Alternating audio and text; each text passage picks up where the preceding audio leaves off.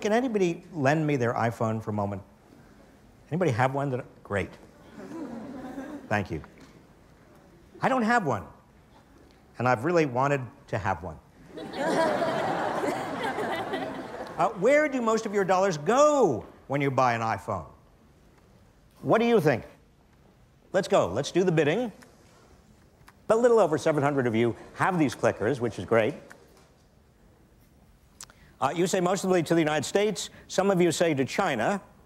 And then some of you say, a few of you say Japan.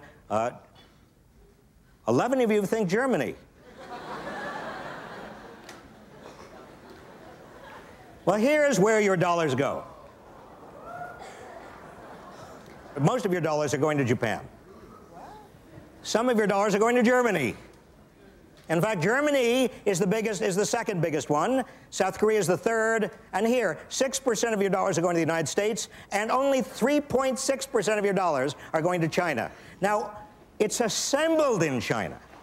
Do you get this? It's assembled in China. But the assembly is of pieces from all over the place. Everything is coming from everywhere.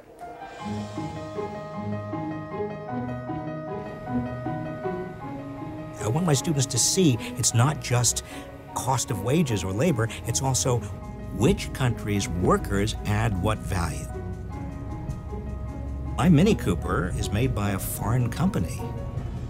But where a company is headquartered means less and less in this new global economy.